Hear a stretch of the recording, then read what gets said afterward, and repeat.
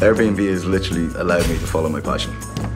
Designing furniture was just a hobby. It was always construction carpentry I did. Two friends of mine were doing Airbnb. Both of them had really positive stories. I decorated the apartment and put it up as a private room, and it's just been rolling on since then. Now I have extra money to buy materials, more time to focus on design, keep doing what I'm doing, while meeting guests and meeting new people. Airbnb has always given me the independence I needed to be a designer, free me from the shackles of construction. Everybody I know that has done it has had a positive reaction. That's what it's all about.